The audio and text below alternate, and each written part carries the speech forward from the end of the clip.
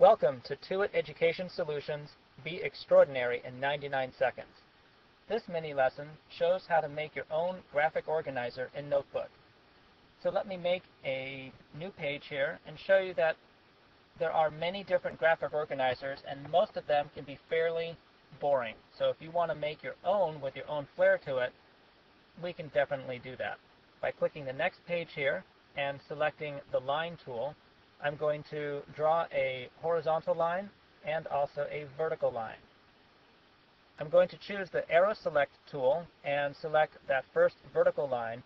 I want to make some other lines, and I'm going to click the drop down and click Clone, because each of these three lines here are going to be exactly the same. I also now want to connect them all together, so I'm going to go to Format and Alignment. Then I want to click the Show Guides for Active Objects and Snap Objects to Guides. I click OK. When I move the left line, it goes directly into place. The right line clicks right in, and the middle line not only clicks to the top, but it clicks dead center. If I want to change the top line to something more interesting, I select it, go to the Property tabs, click the line style, and let's make it blue and a little thicker. I click away, but I also notice that the horizontal line is behind the other lines. So I want to select it, click the drop down, go to Order, and bring to front.